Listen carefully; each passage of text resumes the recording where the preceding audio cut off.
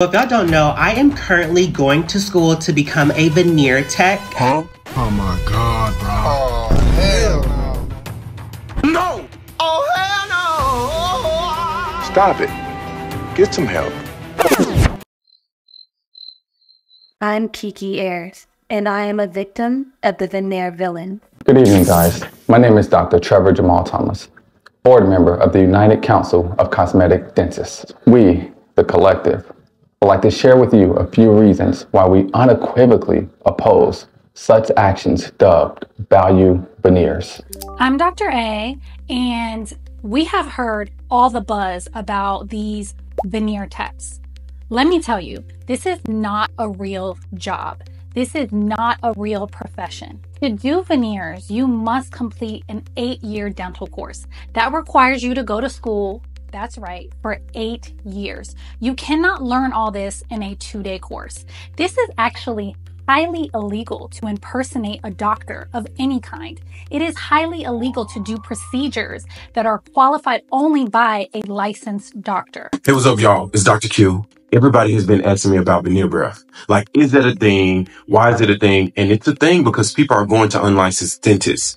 They're not taking care of the underlying issue, which is why it's important that you go to a restorative dentist to ensure that you're taking care of your teeth prior to placing any type of cosmetic or aesthetic restorations. Here's a big red flag, guys. Whenever you see a business that goes by teeth by, veneers by, smiles by, and it's not being offered by a licensed dentist in a dental office, it's not a good idea. Don't do it. I was around when they was giving booty shots for the low in their garage. I grew up from a lady down the street that was actually doing her garage, so I know ain't nothing new under the sun. I know if you think you're a licensed contractor, you feel like you can do everything. But nah, not this. If you feel like you think it's just like nails. It's just like doing it ain't. You can play basketball, you can play football, you can play golf, you can even play tennis, but you can't play dentistry. Ugh.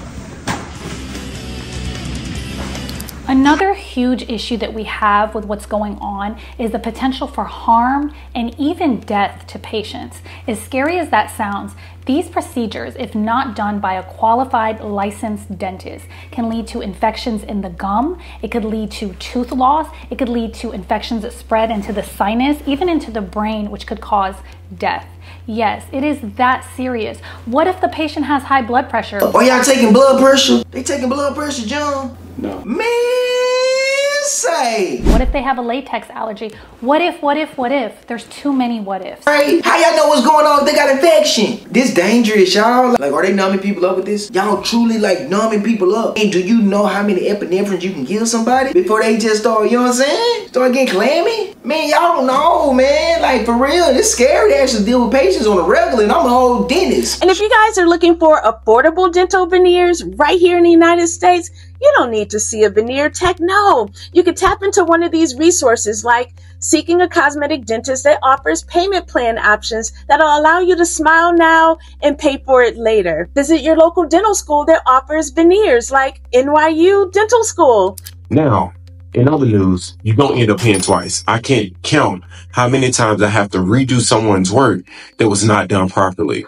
And a lot of times people are going to these quote unquote veneer techs and not getting work done properly.